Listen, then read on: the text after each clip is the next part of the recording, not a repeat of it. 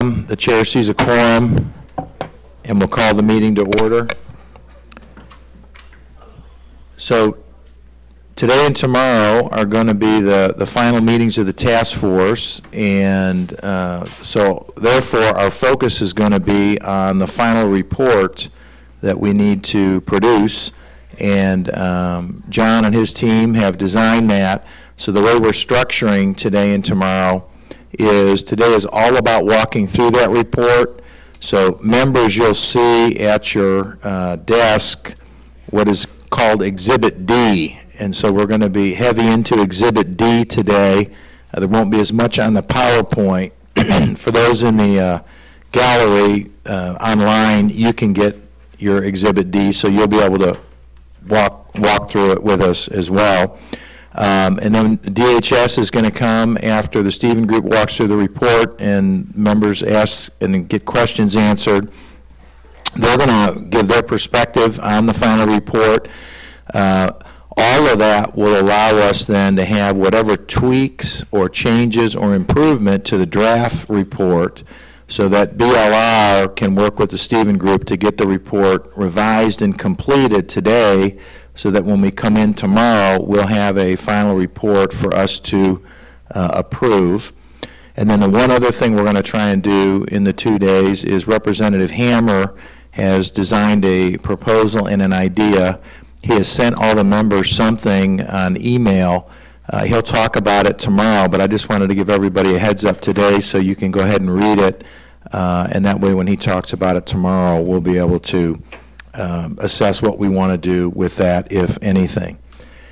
Senator Hendren is not going to be with us today. His wife is having some surgery back in Northwest Arkansas, so we're blessed with the presence of Senator Bledsoe at this podium, and she's here today and is on her way. Senator, do you have any comments that you'd like to make before we move on to item C? Okay. So the next thing on our agenda is adopting the minutes from the November 22 meeting. Can I get a motion and a second? Okay, all in favor? Any opposed? The minutes have passed. And with that, we'll ask the Stephen Group to come on up, and we'll walk through the draft report, which is Exhibit D.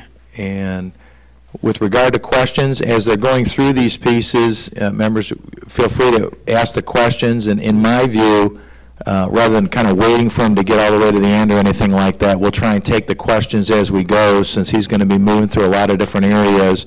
And I don't think there's going to be as clean a break points as we've had in some of our prior presentations. So we'll keep our eye on the electronic board here if you have questions. With that, John, if you and your team would introduce themselves, we will. You can begin. Sure, thank you. Good morning, members. John Stephen, Managing Partner from the Stephen Group. Stephen Palmer, Senior Consultant with the Stephen Group. Rory Rickert, Senior Consultant with the Stephen Group.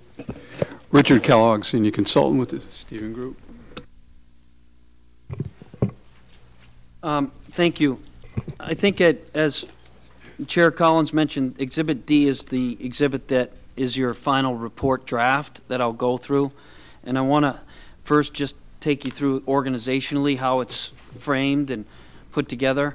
And then you can stop me at any time, and members of my team are here too to offer any questions, but answer any questions. But specifically, the framework itself is really Section 1, and each of you should have the copy that has paginated. And I apologize, the original didn't have page numbers, so your copy this morning should have page numbers for you.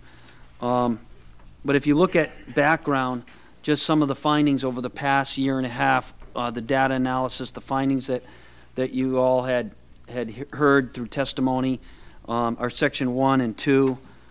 And some of the key findings are broken down into the key findings of the traditional Medicaid program and also the key findings of the private option health independence program.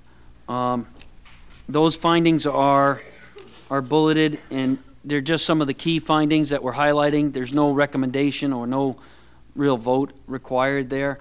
Then the key findings, we thought it was important across programs because we talked a lot about some areas that have connection to traditional Medicaid involving private option as well. But Section D on page 7 are your actual votes. So I wanted to make sure we included in the draft report for you your actual votes that you have taken as a body. These votes primarily are as follows: that you supported the governor's $835 million amount of savings over a 5-year plan, and important was that you said you agree that at a minimum there must be $835 million over 5 years. That set in motion the department, to their credit, really moving forward on a number of initiatives. We monitored and assisted and really represented you during that last year and a half. And there's been a lot of recent action that's culminated from a lot of planning in the very beginning. But what's really important out of this is that, that activity created the monitoring and created the final report and the 5-year plan that you're going to look at today that's in the report. Representative Collins, did you have a question? Okay.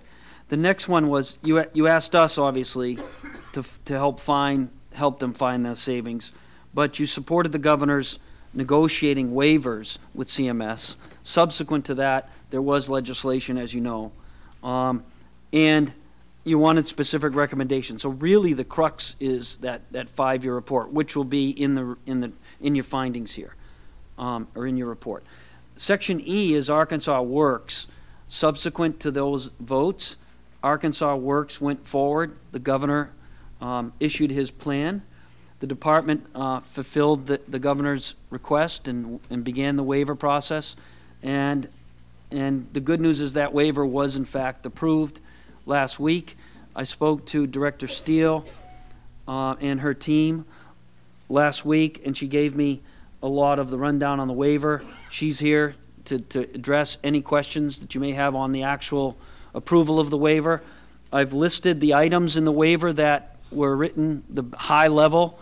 The only one that I think might be a little different is the retroactive change was negotiated, and there's going to need to be some connection between hospital and eligibility, and before CMS will actually approve the retroactive part, and Don can talk about that. But basically, Section E gives you an identification of what the Arkansas Works framework was. It doesn't say that you support it or don't support it. It basically just says what it is. Section F is the findings relative to the fiscal cost shift. We think it's very important that this be in here. You've done a lot of work identifying. I remember Senator Bledsoe early on, medically frail, how many, what does it cost? There were a number of programs that were eliminated, and some of those populations and services were shifted into private option. If anything changes in the next few years that could have an impact, you need to know that there's going to be an impact on the cost shift that happened here, which is close to $100 million. And that's a big issue, and it's something you ought to be paying attention to as discussions on block grant or whatever happens in Washington going forward. So we thought it was important, and so that's there. We can address any questions. Again, no vote required. It's just information you collected during the hearings. And we've done a lot of that analysis for you. Private option for traditional Medicaid enrollment is here. Good morning, Senator. So you get an idea of where the latest enrollment figures are that we got. I believe it was September. I'm not quite sure the actual, but it was a while back, but the most recent that we received. Then the reason why this graph on page 10 is there is, again, all information, not needing any votes. It's really to show you that the cost projections of the Arkansas waiver going forward are still, the cap is still higher than the projection on the spending, so you don't at this point have a risk of exceeding that cap. That may happen in the next few years if it's not monitored well, and DHS may have some issues with the insurance rates or whatever happens, who knows, but right now it's on a path to continue to maintain below that cap that was negotiated by DHS, and give them credit on the negotiation to be able to set that cap at the level that you can feel comfortable hopefully is not going to be exceeded. So again, that's really background. It's a lot of information we've had in the hearings. But really, when you start to talk about the recommendations that you would all have, we would begin that in Section 3. So does anyone have any questions about how that's laid out before we begin in Section 3? The only thing I would just add, John, is obviously with the change of administration in Washington, Arkansas is going to be pursuing lots of the waiver options and other things that we've talked about in the past but were rejected, and potentially new things, as well as what the new people that will be in these positions in D.C. come up with. So there's going to be a lot of activity on that, and my understanding is some of those discussions have already started. So one of the good things about having our governor in the big chair is we're going to be on the forefront of that, and so hopefully be able to make a lot of improvements. So if we start with the recommendations on Section 3, that's if you want to look at, okay, what are you going to be voting on? The recommendations are your recommendations. But what we tried to do is to be careful not to really have too much specificity, and also give you the flexibility. Legislation, if legislation is needed in any of these initiatives, you still could vote for the recommendations, and then the legislation is really what you're going to need to look at determining whether you support the actual language or not. For example, we may say you recommend that DHS adopt a care management model that develops, the coordination for the beneficiaries. That doesn't say what model you're voting on. That just says you're recommending that approach, and that's been consistent at our hearings. So what we tried to capture in Section 3 is, remember the original, what I said on the original vote, the $835 million, that was the only thing you actually voted on to have us develop, and that's kind of what you're going to see here in Section 3. This is your if you want to call it your 5-year savings plan that would come out of this task force, and that's what I'm prepared to go over today. But I want to just go through the framework. So you start with just a general statement, and then the Arkansas Works, the continued review section is, again, all you're saying here is that you want to make sure that you continue to review what's going on with the new administration, and that there are a number of things that were in the report that you could look at. Whether you agree or not is not the issue. It's just these are the areas that Arkansas may want to continue to review. In the traditional Medicaid reform, as we begin now into traditional Medicaid reform, that's really the crux of these recommendations. You have Arkansas Works legislation already. You have you're going to continue to review what's going on in Washington on the whole issue of the private option, the waivers, everything, including Medicaid. But what you've really done over the past year and a half, and I think in a great effort, is to make sure that the department was held accountable in certain issues to make this department more efficient for the state and for your taxpayers and consumers, to make sure it's run like a business, to make sure it's run effectively. And the new director that was appointed has come in and had her own transformation plan, and a lot of it all resembles what we've been discussing over a year and a half. The impetus behind that happened a lot during our meetings and discussions, and we'll get into that. So when you begin your actual recommendations it's on the savings plan now. So if you start with section D, for example, we'll start the behavioral health savings and investments. Section E is your developmental disability savings and investments. Section F is the care management model. Section G is your long-term care savings plan. Section H is the pharmacy program savings. Section I is your dental managed care, which has already moved forward. Section J is the patient-centered medical home model. Again, if you say, for example, DHS should expand the patient-centered medical home, you're not voting on how they're going to expand it. You're voting on that as a recommendation that would go to the legislature. And I know that Marty is here and they can answer or address any the issues about legality of your findings. But then you go to K, and section K is your recommendation on the 5-year model that we're going to go over today. So K is really important because it sets in motion what the model is going forward that DHS would be held accountable to if the legislature again were to decide to pass legislation to monitor those efforts. But you're basically voting on that as a recommendation to support meeting that $835 million plus amount of savings. So then we talk about the current models, baseline models, and we're going to go over those today. And so K is really your savings plan. And then if you just finish with that, so that's section 3. So section 3 is really the heart of what I believe you're going to be asked to really vote to recommend. It is to set a path, a roadmap to achieve reform in your traditional Medicaid program. And that's what we've been going over in the past few months, and we're going to go over more detailed momentarily on the savings numbers and plan. When we get to section 4, now we're talking about other recommendations. So section 3 is, think of it as your roadmap for traditional Medicaid reform.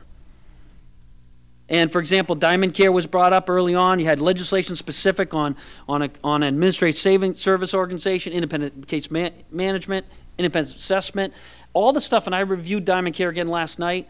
All that stuff in Diamond Care, a lot of it is all included in that savings model in very disparate parts that DHS is already doing or starting to move forward on. You want to make sure they're held accountable on that. In my opinion, that's up to you. But your vote would be recommending a care management model with the savings plan, that would give them the information that this task force supports where they're heading in terms of their review. But continuing monitoring would be important. Okay? So that's section 3, and I think that's clear on section 3. I can move into section 4 unless anyone has any questions on section 3. Are there any questions, committee? And we're going to go into section 3 more specifically. I just want to go over the framework right now. Seeing no questions, go ahead, please. So section 4 is now your other recommendations, and you should look at that differently because some of them involve savings, some of them involve investments, some of them involve just changing the way they do business. But there are things that are connected to the reform, and it's really important. So these ideas have come up during the hearing, and I'm going to go through them. The first one was the eligibility enrollment framework. You've heard numerous times the problems and the difficulties in the EEF system. We know there's already an RFP in place. We know a system integrator issue is already being addressed. Number of things. You don't want to see the overruns in the future. This is merely saying you recommend that the legislature continue to monitor it.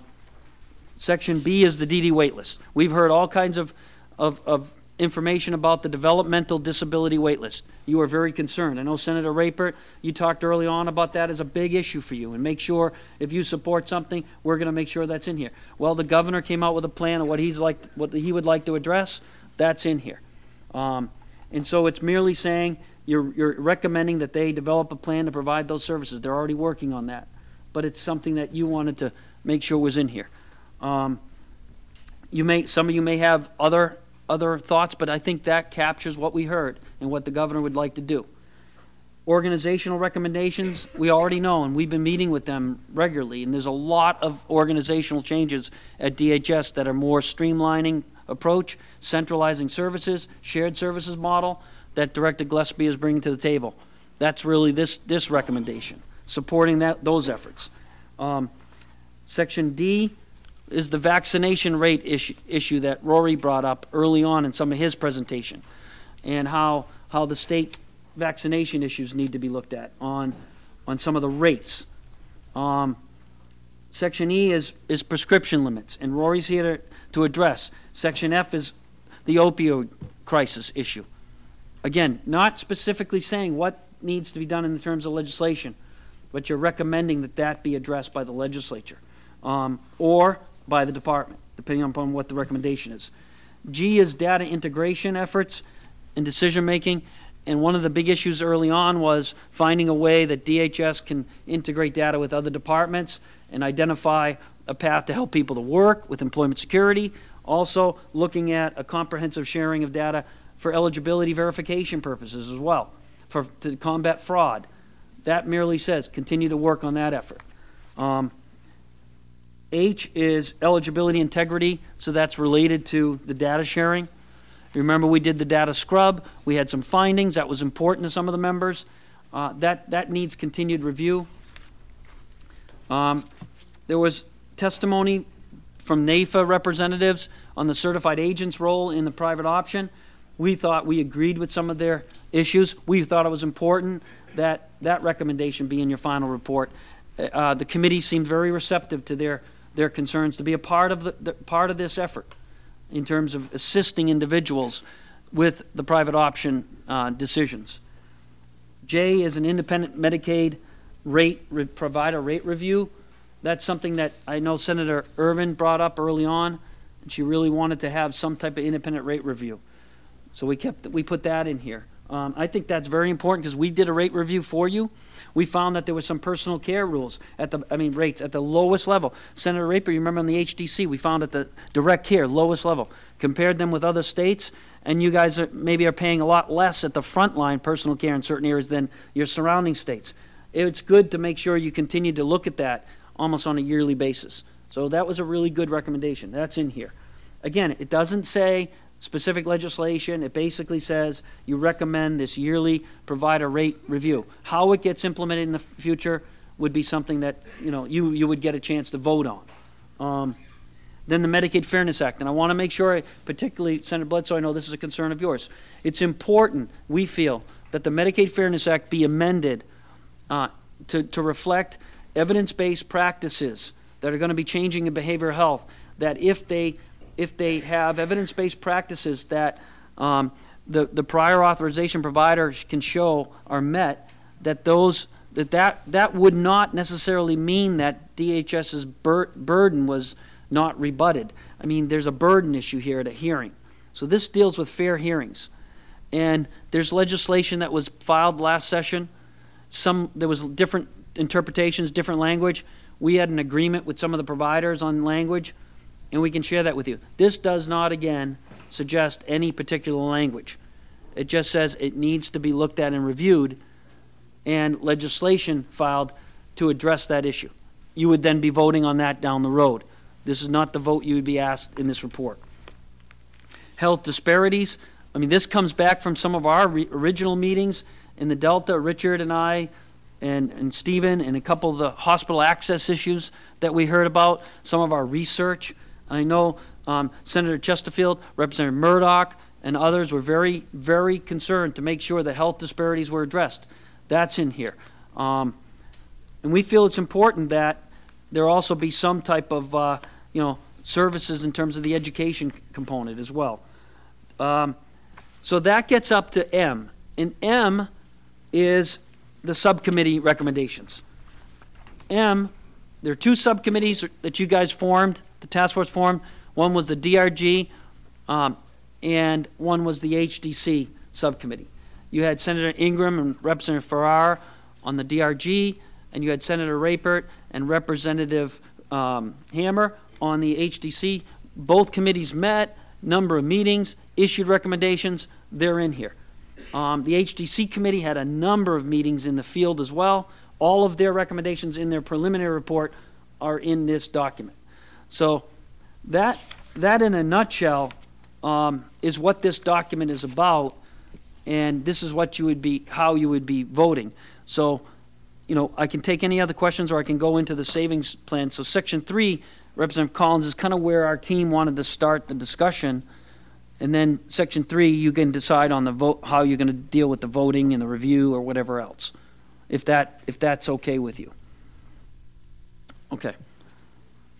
So we're going to first look at, I want to go back on the PowerPoint slide. This is the recommendation K in Section 3.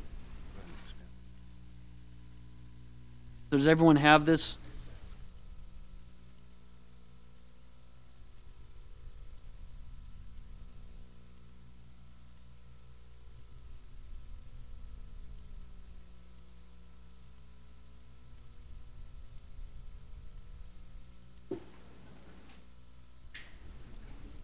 So this recommendation basically reads, the task force recommends and supports that the Arkansas DHS develop and implement a 5-year Medicaid program savings plan that is in excess of $835 million in net savings to the trend proposed by Governor Asa Hutchinson starting no later than July 1st, 2017.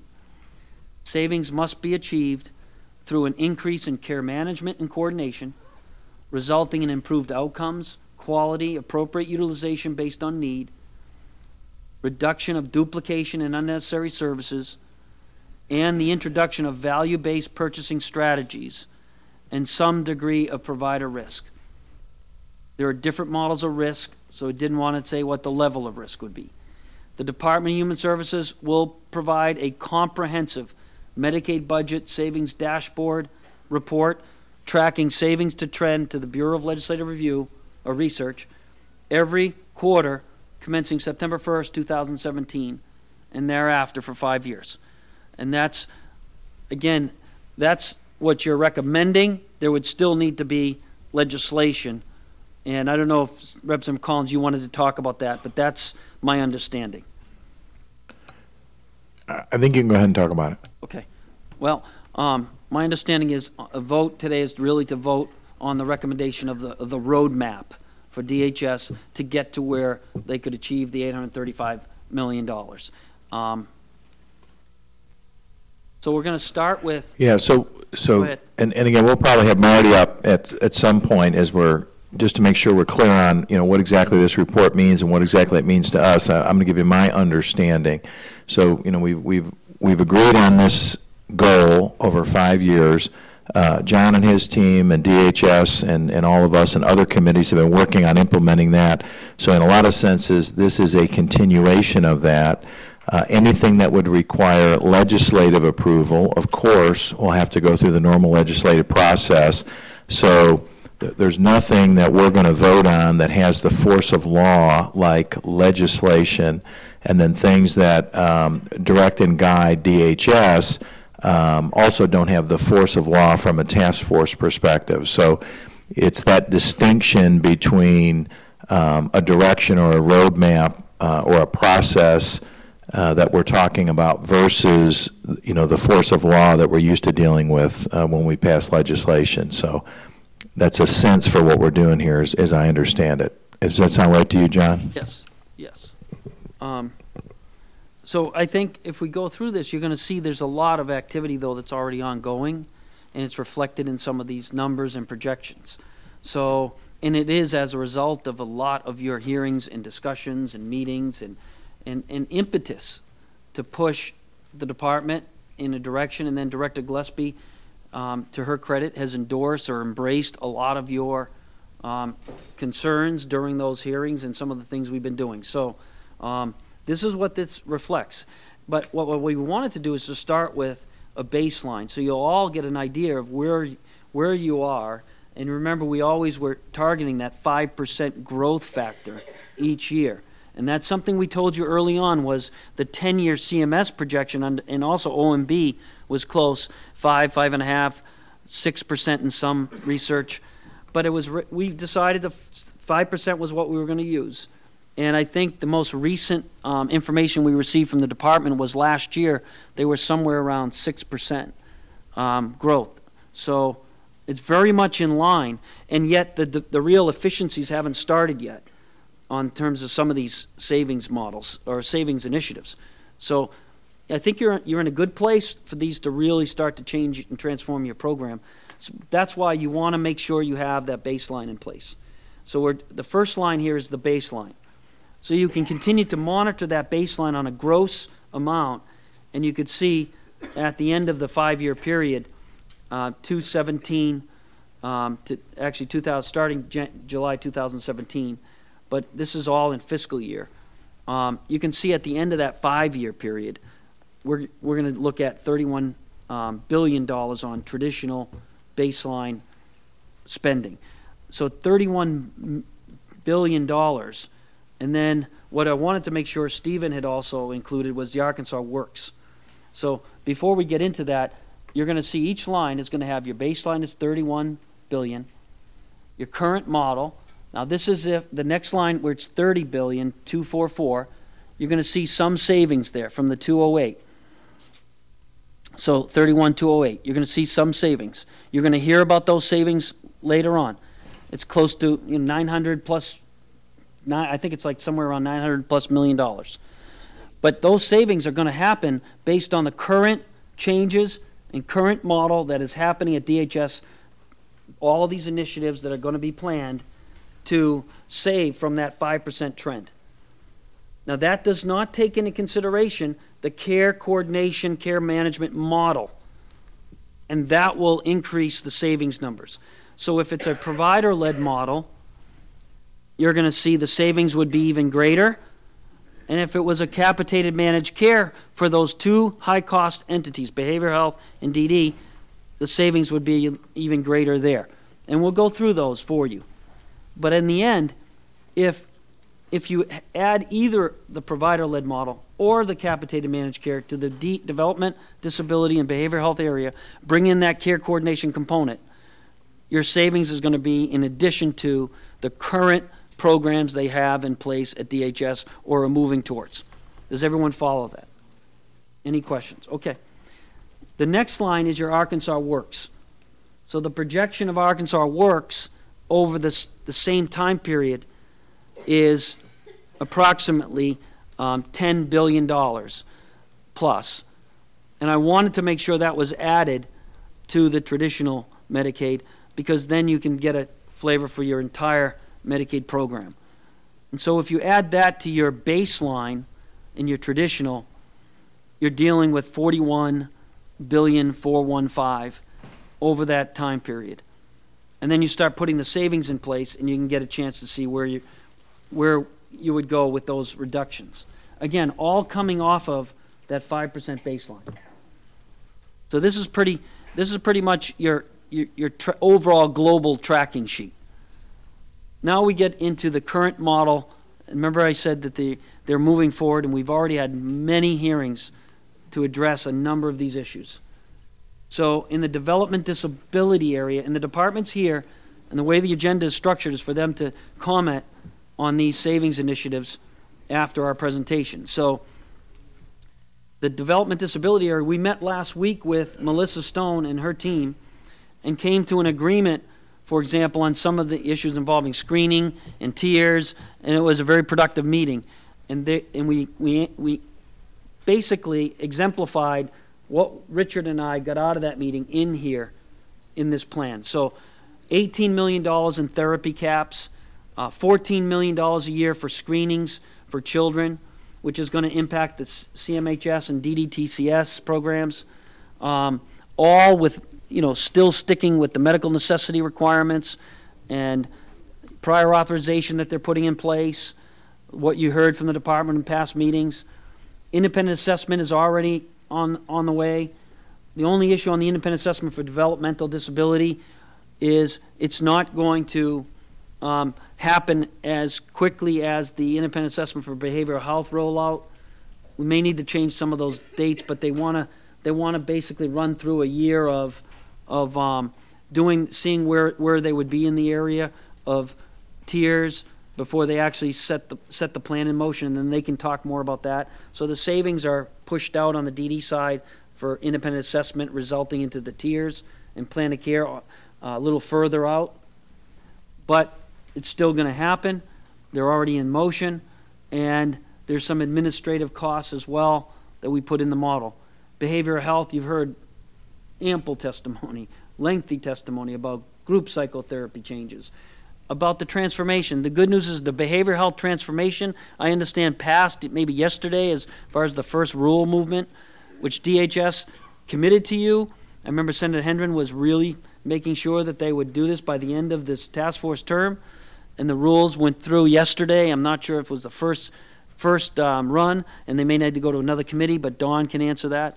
But the bottom line is that has started and it's gone through. The group psychotherapy rate changes, I understand, did not pass. So we need to make some changes on some of our savings in this model. I found out that yesterday.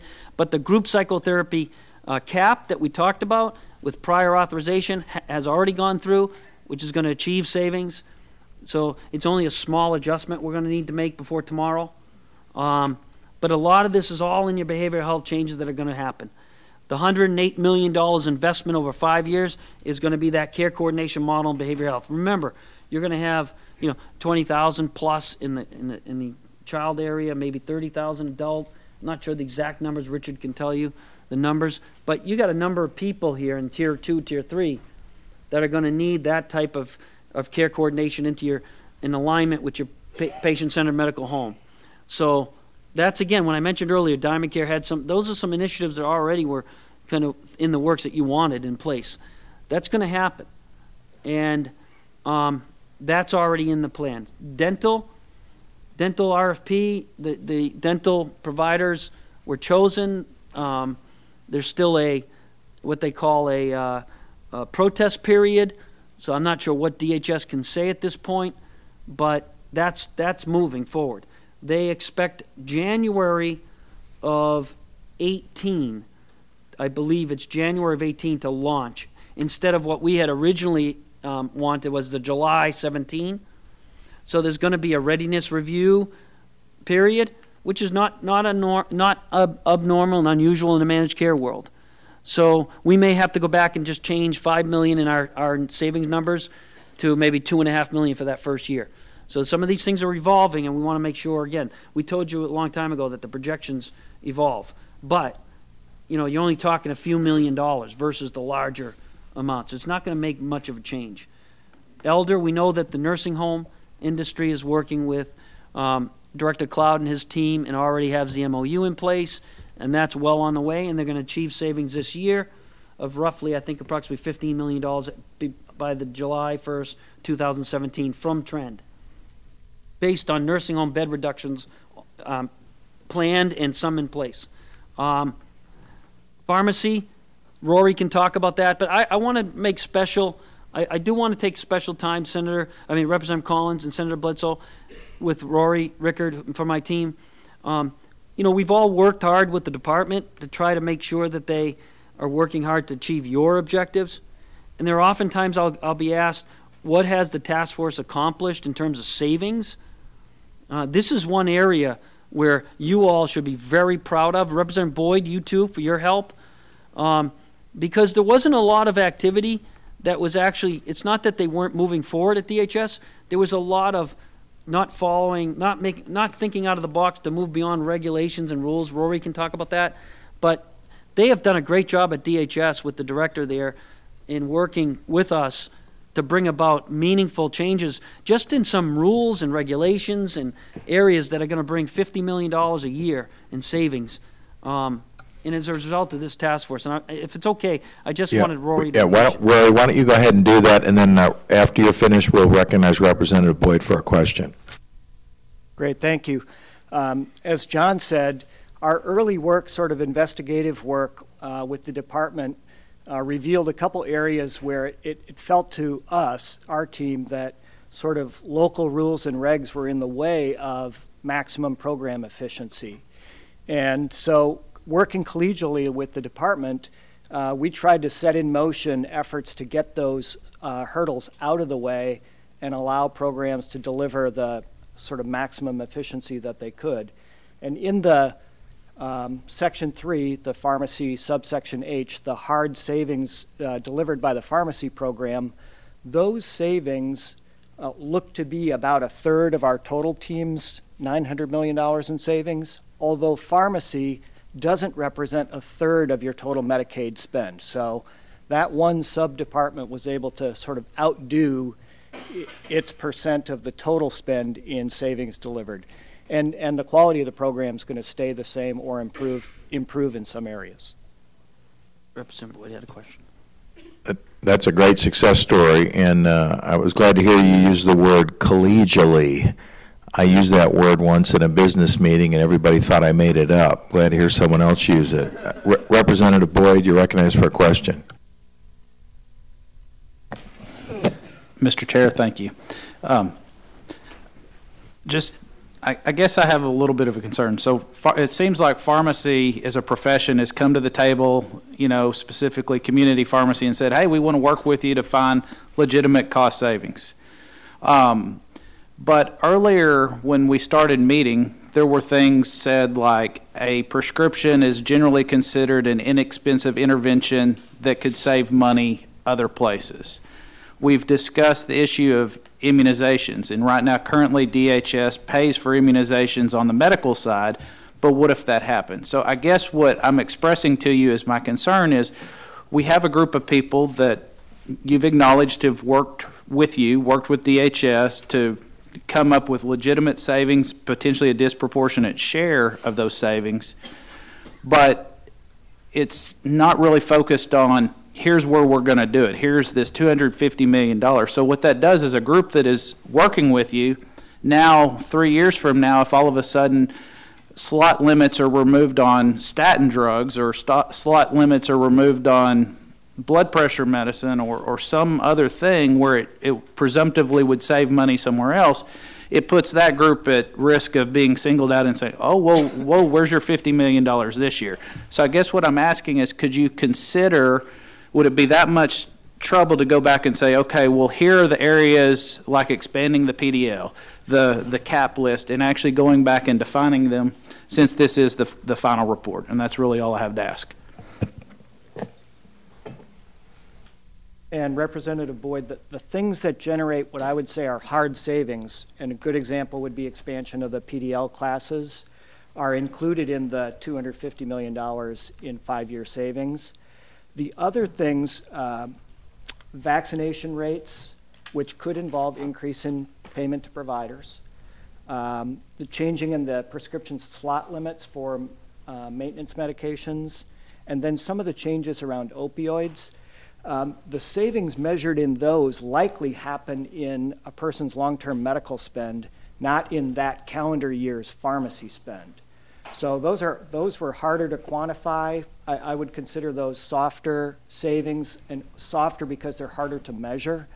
And we did not include those in the roadmap in the $250 million in savings. They're still in a section 4 of the report, kind of other recommendations to be considered, but we didn't tally up a number for those. Representative Boyd, let me, I want to make sure that I'm grasping your question, because when I interpreted from your question was a little bit of, with the pharmacy savings coming through now at these levels, pharmacies really made all of the efficiency effective improvements that are there. So 5 years from now, if someone comes and says, well, geez, you gave me $50 million a year before, give me another $50 million a year, your point is pretty much, hey, we've already come to the well with the full Monty. We don't have another $50 million in the tank to do something else with, and you're looking to have detailed specifically where that came from in this report. Did I grasp that correctly?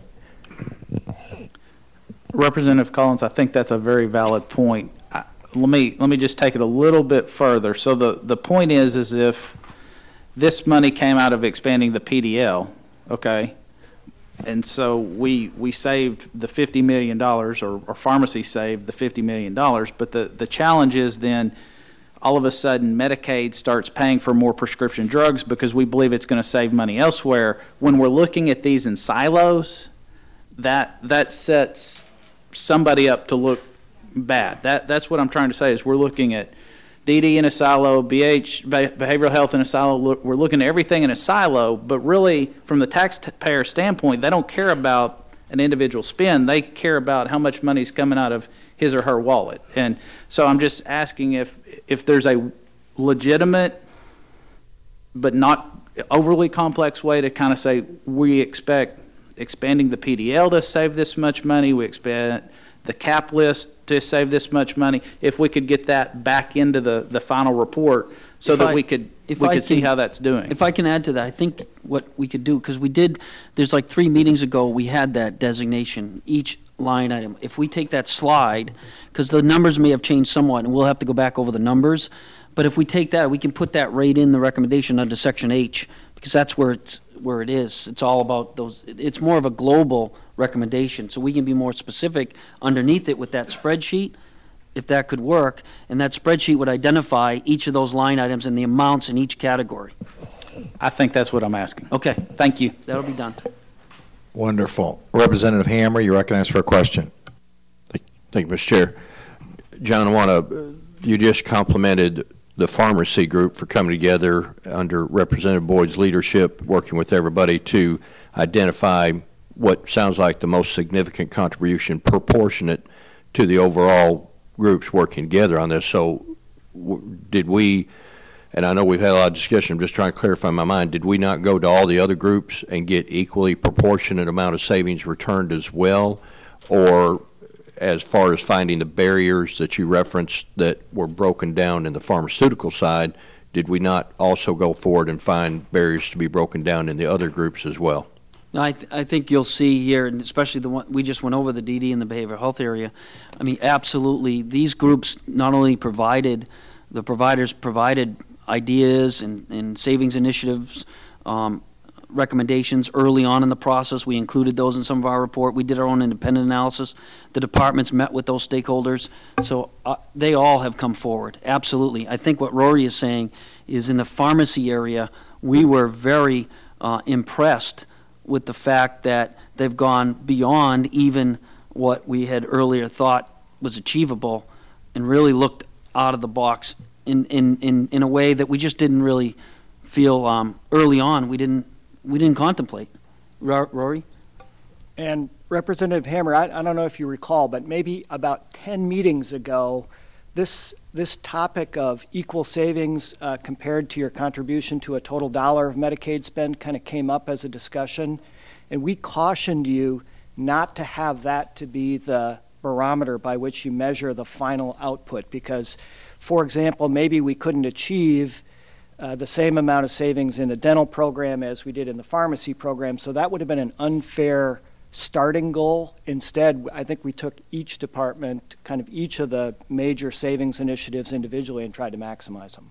Well, and that's part of what I wanted to clarify, because I think, don't get me wrong, I think everything is great, you know, especially Representative Boyd's leadership on helping identify additional savings that could be, you know, achieved in the pharmaceutical side.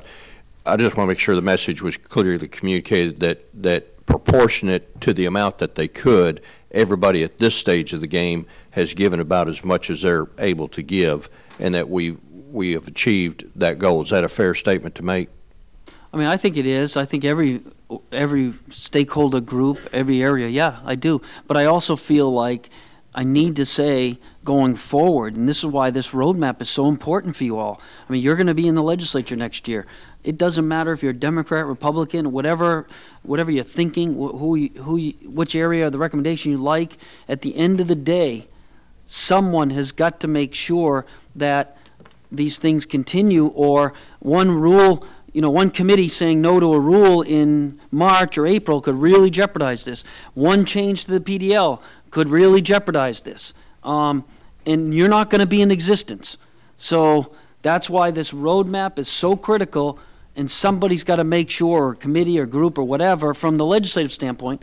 And I can tell you, sitting here, Representative Hammer, I feel very good that the director at DHS is basically in almost full agreement with this and moving forward in her combined roadmap. So no matter what the care management model is, you can feel comfortable. But things can change come January, February, March if it's not continued legislative, at least not so much involvement like in the past, but just oversight and review. The sense I have is that a couple areas like pharmacy and seniors with the MOU, that there seems to be a lot of clarity and, you know, fairly substantial numbers of $50 million a year. And those are plans where it seems like we really have a fantastic line of sight into how we're going to deliver the numbers at goal or above goal. And those are very exciting. Yep. The others, you know, frankly, even if you just look at the sheet you've got here, there's not nearly as clear that, you know, here was the goal and here's where they are.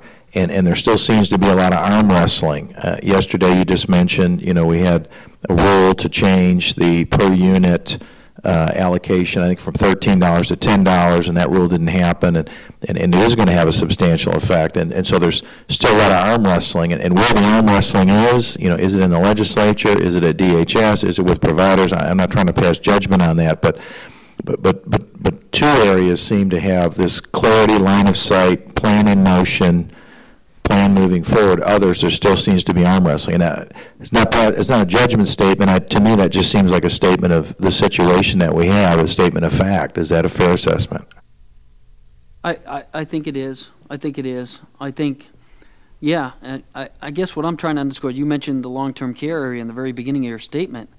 So Mr. Norsworthy was here last time, and I think Representative Farrar, Representative Hammer asked, well, what happens if you don't meet those savings? Well, we're going to meet them. Well, what happens if you don't?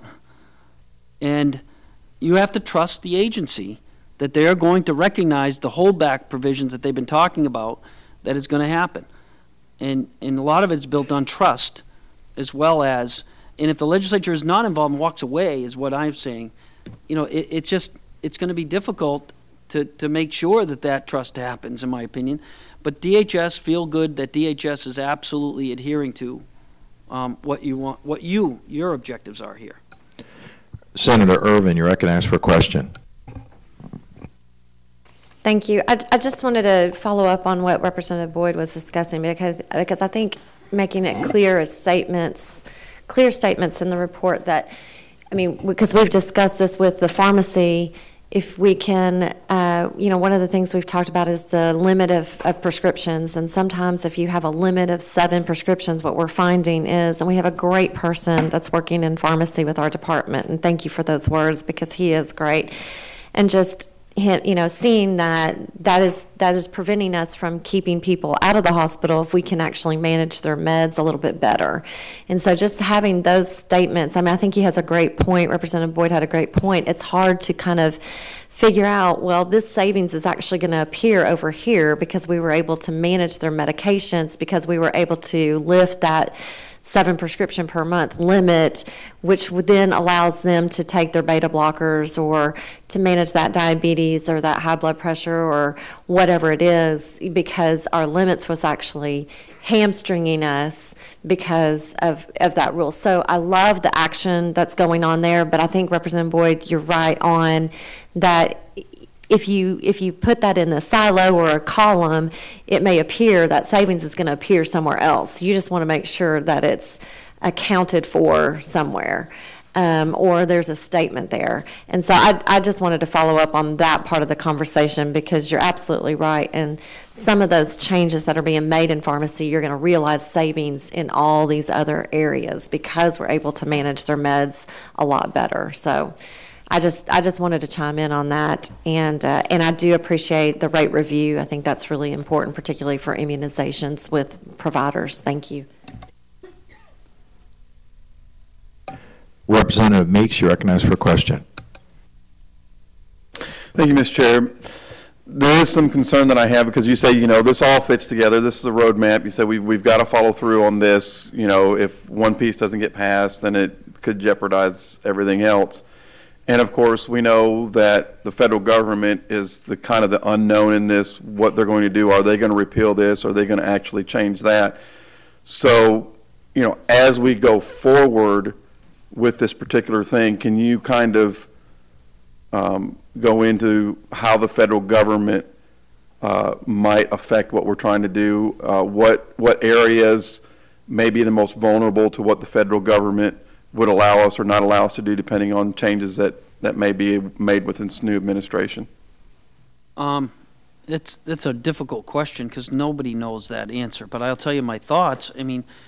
The roadmap is you still are they're not going to get rid of categorical eligibility. They're not going to get rid of the Social Security Act. They're not going to get rid of the things that you have to do to make sure you take care of the most vulnerable citizens, and they may give you flexibility in how you do that.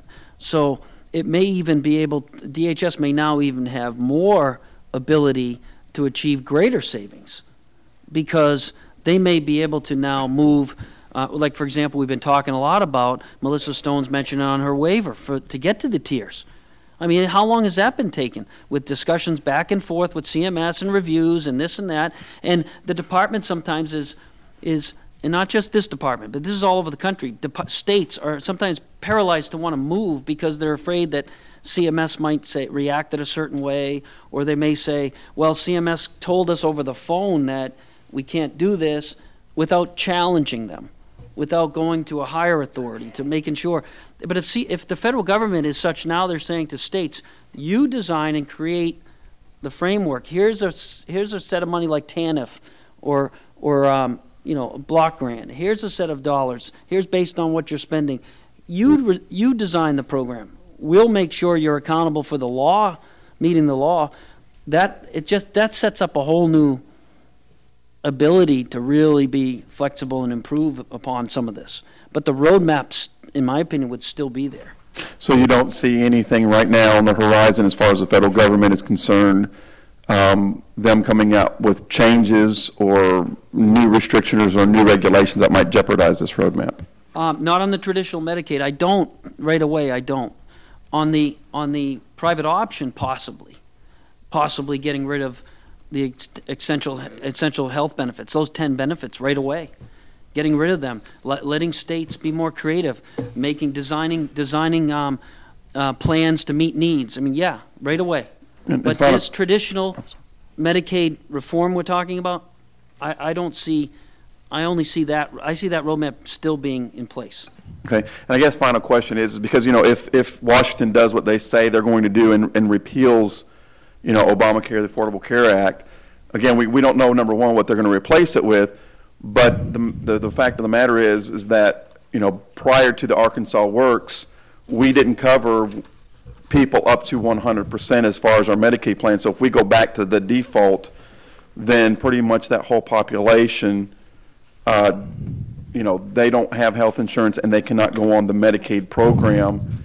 And again, if that happens, are there other aspects of this, whether it's behavioral health or, DD or whatever the case may be, that, again, would jeopardize what we're trying to do? Again, I said this earlier, it won't jeopardize what you're trying to do. Okay. It won't. What it will involve is a cost shift back to the program. The match would change, and your baselines would all have to change. And it's going to involve more costs. And your savings may be, similar, but your savings is going to be off a much higher baseline if some of those costs are put back into traditional, and populations are put back into traditional Medicaid. But they're still going to be required to go through the independent assessment and some of the changes you're making here anyways. So, but yeah, if some of those populations are back in traditional and some of the services, that baseline all has to change. But while we're speculating, John, isn't the woman that is going to be in charge of CMS, isn't she the woman that basically helped Governor Pence, adapt his own version of the private option for Indiana? Isn't that the woman that's going to be running CMS in the future? Yes, and Seema Verma. I actually spoke to her on your behalf when Senator Chesterfield had a concern about, it was something to do with the power account, and someone didn't pay for their certain power account, and when they took away some benefits and what the impact was. If you remember that whole discussion we had slides, and they saw a more positive response and reactions. People started paying into their power accounts. People were more involved, more transparency. So I think, or more personal responsibility. I think you're going to see from her is just more personal responsibility. I think that's what she believes. That's what I've heard from talking to her on my own. But yeah, again, we can sit here and speculate, but I'm trying to, Representative Meeks, give you the roadmap here. But if the populations and the services go back into traditional Medicaid, I mean, maybe Dawn would be able to answer that question. It's gonna really change the baseline. Right, but I would guess in this case, that's why it's imperative that we follow this roadmap so that we can get the savings that we need to, that if we have to pull some of these folks back into traditional Medicaid because something is repealed, great point, then we have the savings. Maybe we have a little bit of leeway to be able to actually do that. It's a great point, and if they give you the flexibility to use the funds, you can then design packages to meet certain needs, catastrophic packages. Yeah, absolutely. Okay, But great. that underscores, it's a great point. It underscores why don't stop. Keep going on this, in this direction, in our opinions. Thank you. All right, thank you, Mr. Chair. It's amazing. If you have flexibility, you have options. Senator Ervin, you're recognized for a question. I'm sorry, just a quick question. I know that we're speculating, but you just said that the power accounts and things like that, when I originally wrote those into the private option, but we did away with them upon your recommendation because they were not managed correctly. But you're saying that that might be something that we would consider. Yeah, it was a little different than the power account, but Okay. framework, but it was the stick that they had in the Indiana. They had the Okay. stick, Okay, and you didn't have the stick. okay. And Yeah, 'cause there were we some weren't other allowed. issues, and I know Senator Chesterfield asked me specifically, did that stick work? And that's when I called SEMA and asked her, and she gave me some background information that the stick in Indiana did work, Okay, and people were paying into that account, and people were using the resources appropriately. And there was a small amount that weren't, that were actually removed for a short period of time. okay. And Yeah, she was, yeah, 'cause she was the CMS wouldn't- architect behind that. Okay, CMS wouldn't allow that when we negotiated that with them. CMS allowed for Indiana, just know the current administration, because it was a grandfather. Gotcha. Okay, It was thank you. grandfathered from Thank the you. prior. Th- So, there's a lot of numbers here. Senator Chesterfield, if you'd push your button again for us, and you're recognized for a question. Thank you so much, since we're in speculative heaven here. The president-elect has said that he will not do away with the current program until he has one in place, which is substantially different from what the Speaker of the House and the Majority Leader in the Senate have kept proposing over the past year or so, or 2 or 3 or forever. The individual who has been appointed, does that person have knowledge of how, or have you heard them express how they would change it before they replace it? Yes, but not currently, but Representative Price, who's going to be the HHS commissioner, has a, I don't know if it's 800 pages, but I've read maybe a couple hundred, but very detailed roadmap on where he wanted to go in his legislation, with a lot of tax savings accounts and health savings accounts and changing the whole program. So he's already got that. I'd be happy to share that with you. That was his thinking. He already generated that into a bill, and I forget exactly what he referred to it as. But I will make sure the chair gets a copy of that. But And when one you talk about SEMA, just so you know, SEMA, the woman who we were talking about, Senator, is the CMS director. Now, so she would be reporting to Representative Price. I see. And that's wonderful. I'm just so looking forward to all of this. Could you, my heart beats rapidly. Please tell me what was repealed each and every time that this was sent. Tell me about 3 things that were repealed every time it was sent to the president's desk and he vetoed it. You mean in the like the Ryan bill and some Uh-huh. of the other bills? I mean, I don't know all the specifics, but I know the Can you just give me essential 2? benefits, the essential health benefits were a big one, and also the mandate was a big issue as well. And so, you know, the individual Which mandate? The individual mandate. Oh, okay, gotcha. Thank you. But there's a lot of But there were a lot of There are a things that were lot of also left alone. correct, And I think that's important to look at as well. correct. Even in the Ryan McConnell thing, Yes. there were a whole bunch of Yes. things that were left in place. And our best shot then, you would suggest, is that we go ahead with what we're doing, because the legislative process at the federal level is even more slow Yes. than the legislative process here in the state of Arkansas. Absolutely. I mean, you're on the right track, and I agree with you, Senator. Senator Elliott, were you raising your hand? Would you push your button, please? Senator Elliott, you're recognized for a question. Thank you. About the Indiana stick, whoever was, I think someone was talking about that. What was the baseline measure that it was measured against to show that, to show how it worked and that it does work? I mean, I'm going to have to go back, Representative, because we wrote in the status report pretty detailed number. We gave you numbers, and she had sent me all that information. And so I'd have to go back into the status report to get Well, you. I might not be asking for that much detail, because I'm really, it's not a detailed question, I don't think. I mean, Okay. there was somebody doing something somewhere, then somebody did something differently. Right. So Yes. What was it measured against, is all I'm asking, But not what for it- numbers. I don't know, but the numbers are important there to look at, because that's where you Yeah. can see the impact. Right. So there were a small amount, there were individuals that were not paying into their power account.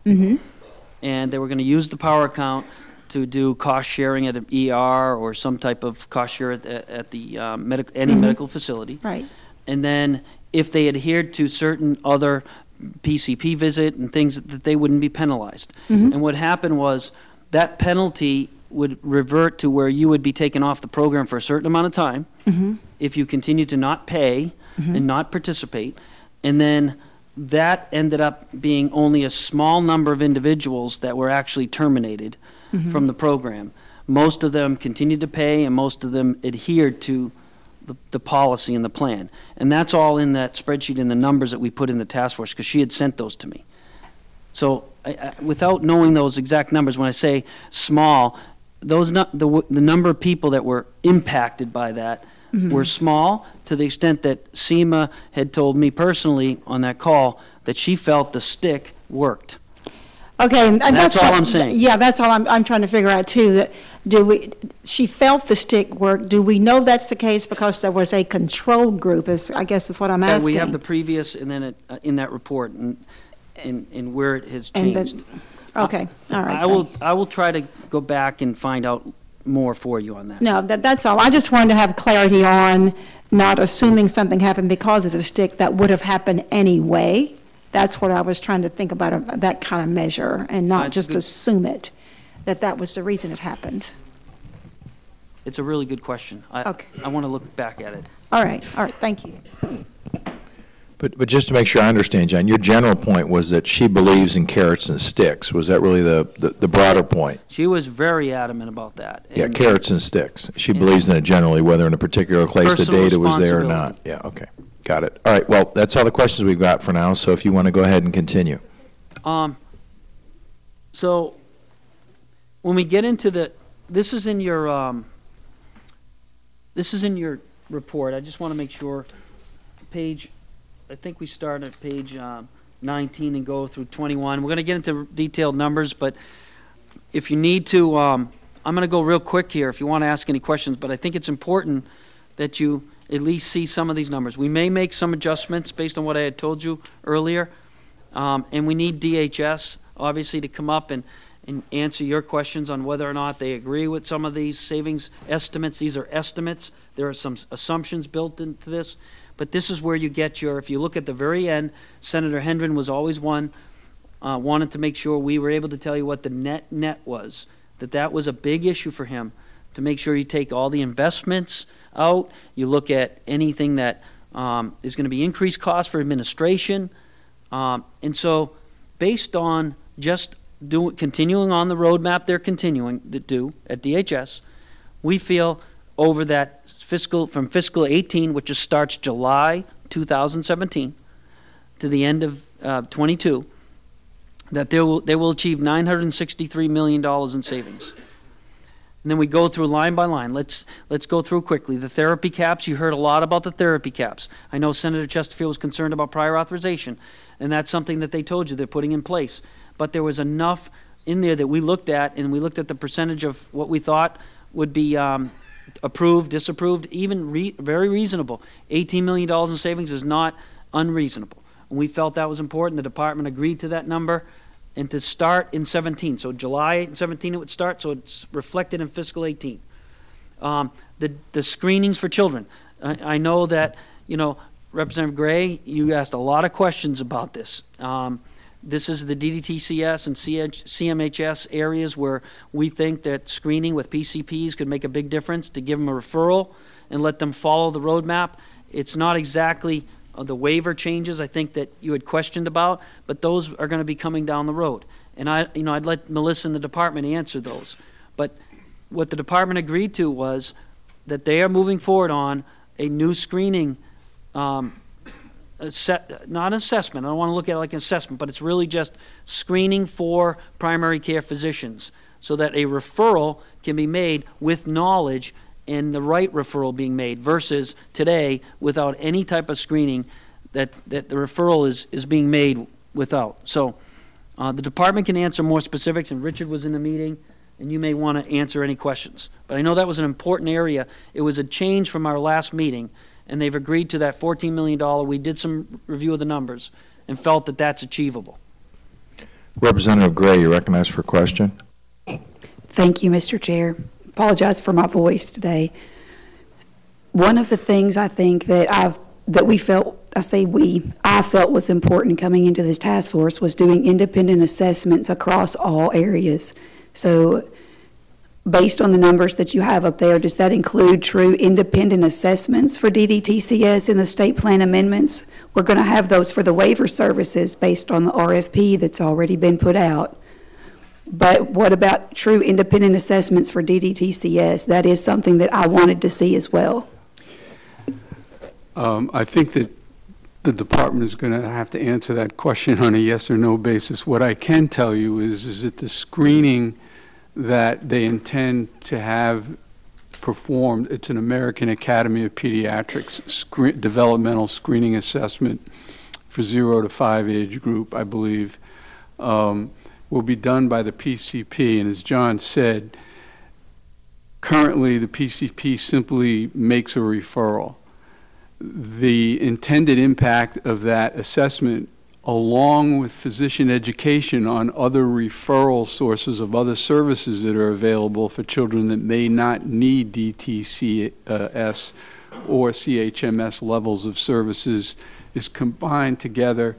The intention is to reduce the number of PCP referrals directly to the DDTSC and CHMS program.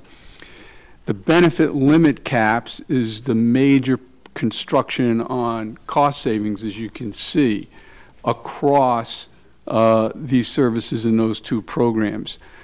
Any request for additional services beyond the benefit caps is going to get an independent review. Okay, I think, so these numbers essentially don't include true independent assessments. I think I'd like the department to answer that, because the independent assessment RFP did include the DTCS program. But when we asked that question, they weren't clear exactly on how that's all going to be part of that independent assessment. So I didn't want to mark any savings. I didn't want to. I want them to be able to address that. In fairness to the department, there is a dearth of screening assessment tools for the 0 to 5 year age population for these types of services. So I think that this is somewhat of a work in progress in academic research. I think the fact that they're going to the American Academy of Pediatrics is about as high as quality as you're going to be able to do at this point. These types of services are not adult daily functioning or child functioning level services. They're basically communication, physical movement services. And so I think that they're going to have to respond directly. But as far as an instrument like the SIS or the ICAP or the locus of CANS and mental health, there aren't any standardized assessment instruments, to my knowledge, specifically for this set of services for this age group. Okay, thank you, Mr. Chair. Did we want to bring them up now to answer those questions or wait until after? What I think we'll do, if it's okay with you, Representative Gray, is they're going to be responding to this overall, and so they're going to be up there, and let's make sure we do this, and we can even start off with this question when they come up. And the reason is because we're going to be getting ready to break for lunch when we get to a break point in this discussion, in the next 20 minutes. And so rather than having a different group come back and forth, but we'll definitely get at that question. I think we definitely need to get the answer to it. Thank you. Yeah, and Representative Gray, it's a great question. It's just, before the final report, we can change anything in here.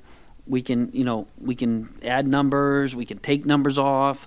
I just want to make sure whatever we put in here that we feel comfortable for you, that this is what the department has indicated they could achieve. The tier changes, we really feel comfortable that they are moving in the direction that you've wanted, the 3 tiers. We put that in the report. I heard they may have some concerns about the Tennessee tiers. We didn't say specifically follow Tennessee. We said like Tennessee. So it just gives them a framework to look at. And that's something they can address with you. But the fact is, they are moving forward on the tiers. They want to run through a year where they're not going to actually change the cap allotment. They're going to see what the tiers show, and then they want to move to what my understanding was, to the full program. So we extended those savings out a year. So those savings you'll see here do not start to accrue until fiscal '20. So, if you want them to jump up on that earlier in time, you can talk to them about it. But again, we're comfortable where DHS is thinking right now on the tier issue. But if you want them to be more aggressive, you got to talk to them. We got to figure out whether we want to make those changes. That's a big change, but the good news is it's going to happen. And then the director is committed to this, and so is Melissa. And then the independent assessment costs, we John, made. let me recognize Representative Farrar for a question. Thanks, Mr. Chair. You were talking about tiers. We have tiers now, do we not? I mean, that's. They're not in a cap. It's not in a cap tier system where you're allocated a certain amount, and that's you don't go over the cap, and it's based upon an assessment that drives those tiers. So the assessment would flow into those tiers. They can describe for you exactly what they do today, but it's not that same system. Okay, so they're not. I guess what I'm hearing from you, they're not using the caps now. I mean, using the tiers now. Well, I think at some point they can address that, Okay. whatever they use. All right, so let's wait to the. But the Tennessee model has caps, and the independent assessment drives the tier, the plan of care working with the providers, and that's something we talked at length with them. Richard may have other information on that. I think the basic difference is that my understanding of the DD waiver in this state, regardless of tier, if you're waiver eligible, you're eligible to the maximum amount of expenditure, which I think is $65,000. So right now. In other states, if you use, for instance, the SIS, which they use in Tennessee, they have 3 tiers. Virginia uses the SIS. These are all operant programs approved by CMS. They have 6 tiers. The state needs to determine how they're going to do that in detail. But if you're waiver eligible and you have X number of ADL needs, you get up to X amount of dollars. If you have 2 or 3 more, you get X plus 1. If you have the highest level before pervasive and institutional level of care, you get X plus 2. So what we're doing right now, if we're doing independent assessment, everybody goes into tier 3. We don't tier them right now, even though we have it in place. We did not find a specific method that identified how much money was paid for each individual beneficiary based on the assessment. Okay. All right. Thanks. Which is going to be an important change, Representative, for them, and that I think we believe is going to be cost savings in that, because I think you're going to find, we recommended right place, right service, right time, making sure that the setting is important, and all these issues are looked at through your assessment.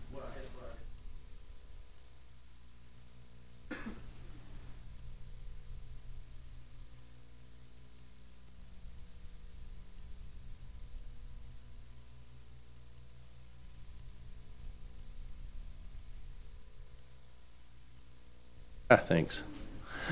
So we have a tier, I guess my question is, we have a tier system set up now that could save us this money without doing any further changes. But we're just not utilizing it. I guess that's what I'm asking. You don't have the independent assessment.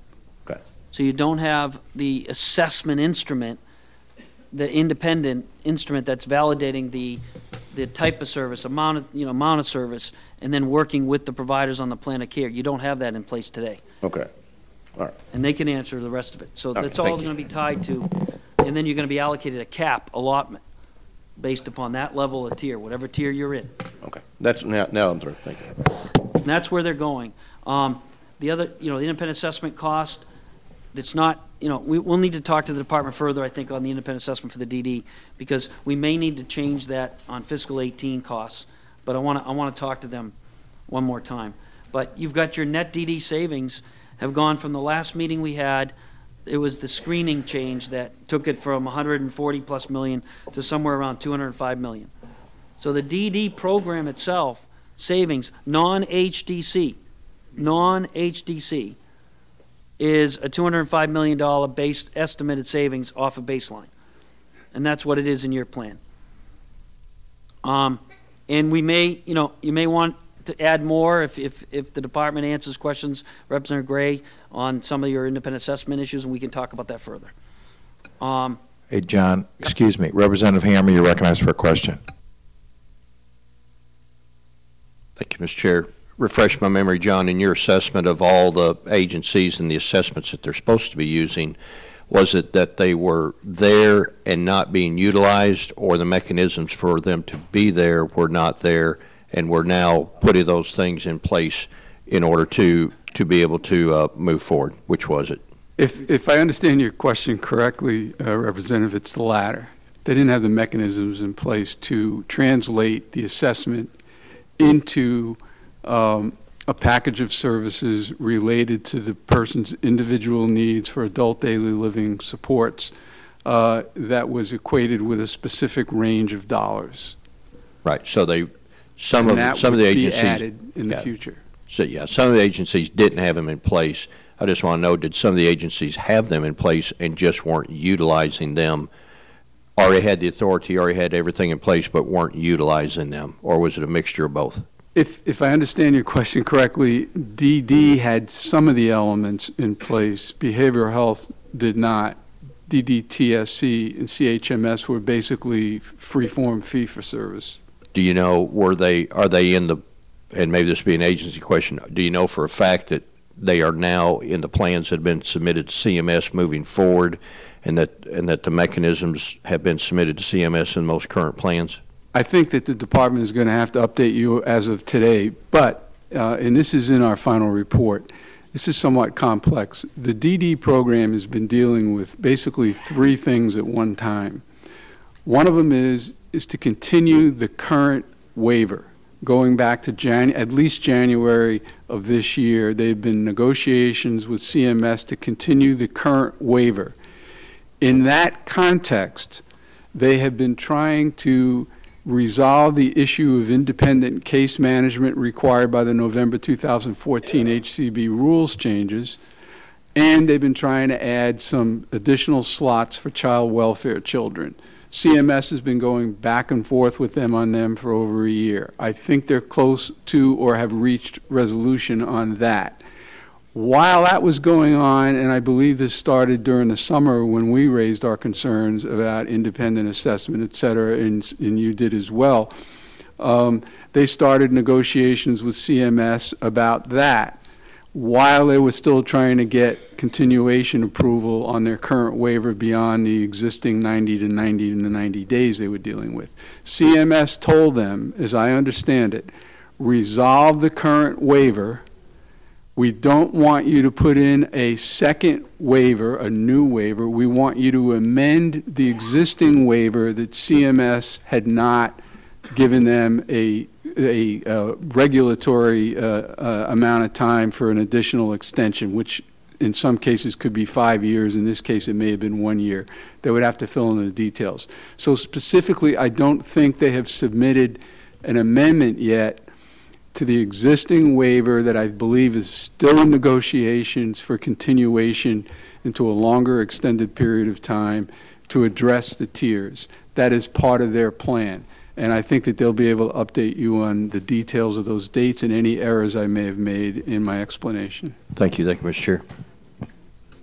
So continuing on, if you look at the behavioral health savings, $215 million basically, we've already spent 2 meetings going over all of those changes. The care coordination costs on the behavioral health side is really critical to making sure those savings happen. The department has cost estimated that out at $21 million a year, once operational full year.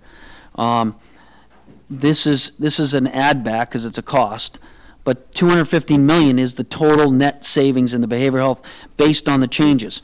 If you look at that $15 million behavioral health savings this year, that was OMIG, to their credit, coming out on the group psychotherapy rule change and the rates, and that's the one that I may have to adjust downward a few $1 million because the rate change didn't go through. But the cap did go through, and that's still going to generate substantial savings at the end of the year, this fiscal year, current. So behavioral health's already started. You've got $215 million total net. And then when you start looking at the dental, I may have to adjust that $5 million because of the delay. It wasn't so much the delay, but basically, we just put a much more aggressive timeline in there than, and that's fine. DHS is going to start this program January 2018. Dental premium tax, and then you get that, and then Elder, Director Cloud and the nursing home administration and the nursing home group and the assisted living groups have been working together on the MOU. As you know, they already testified, and to their credit, the director has been able to really move forward on pushing better assessments and better front-end review to bring some of those savings to you this year. That's going to achieve about $15 million, and then that $250 million is what the total agreement was. We think that could even be more if it's done well, and it's something we want you to track. Then we talked about pharmacy, and then you can see the net fiscal impact.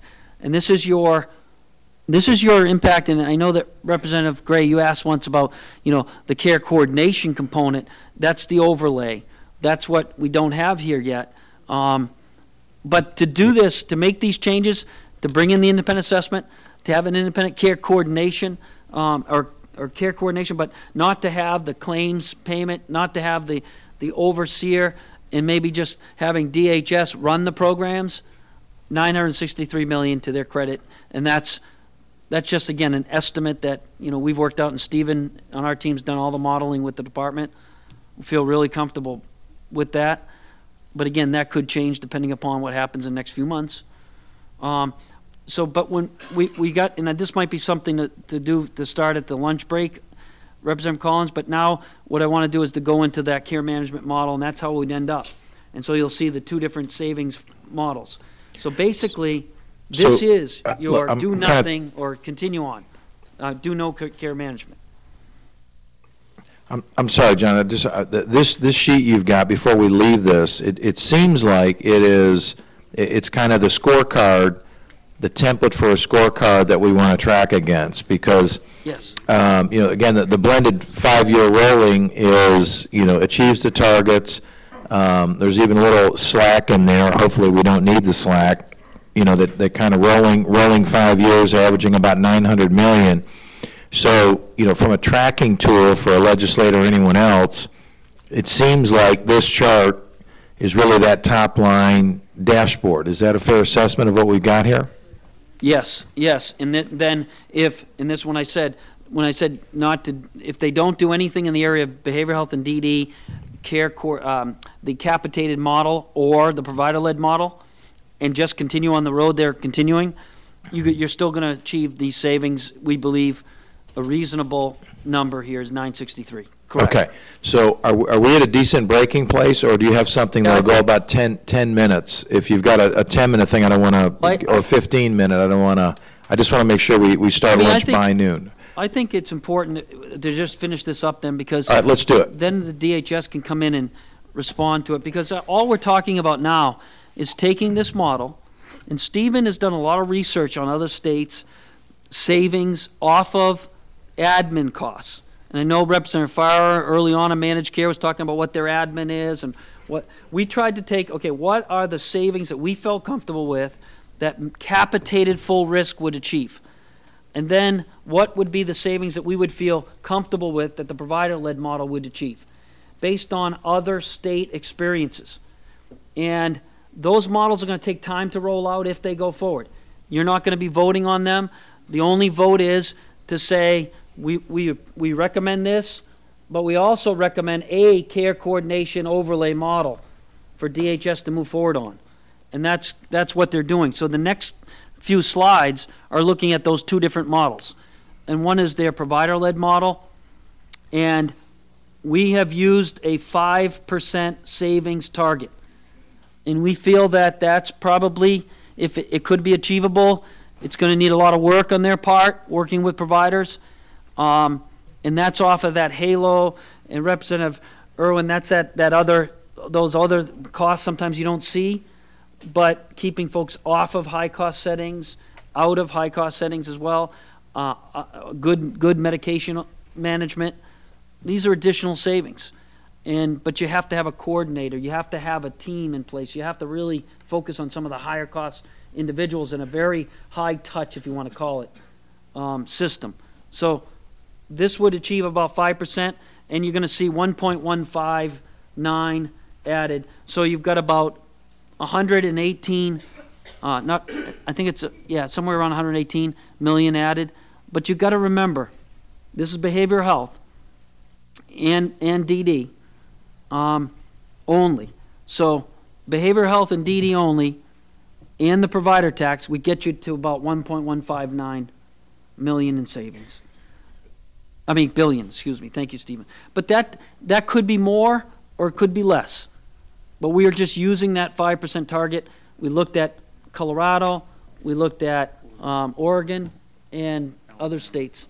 Stephen can answer any of those questions on the model. But basically, that, and you also, I want to make one point, provider tax. You're going to have to change some laws, I think, if you go down this road, to create a provider tax situation.